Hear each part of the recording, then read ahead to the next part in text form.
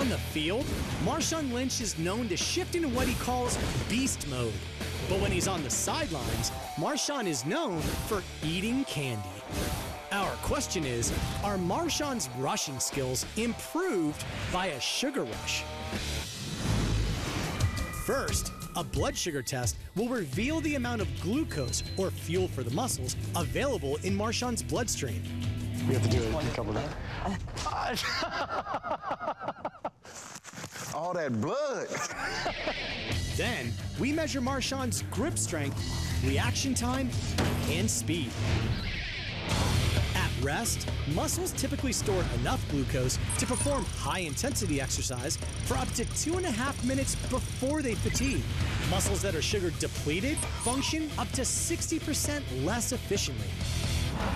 When you're doing high-intensity exercise, muscle sugar stores deplete quickly. You need to replete them, and you need a source that will get sugar in quickly.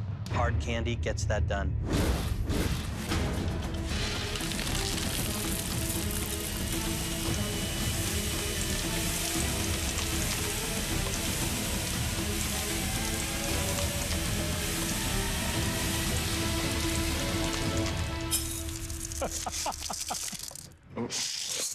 Blood sugar gonna be like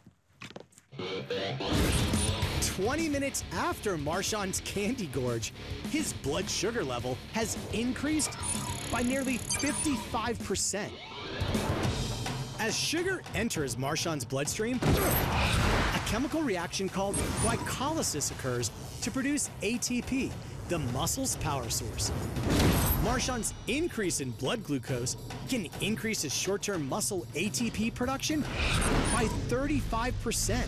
This energy boost could be one reason why Marshawn's grip strength increases by nearly 13%. His reaction time speeds up by 5%, and Marshawn navigates our agility poles nearly 0.2 of a second faster. That all adds up to beast mode.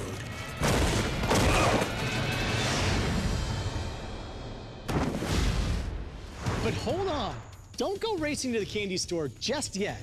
Consuming too much sugar can cause the body to secrete a hormone called insulin. This pulls sugar out of the bloodstream and very quickly puts the beast to sleep. For ESPN Sport Science, I'm John Brinkus.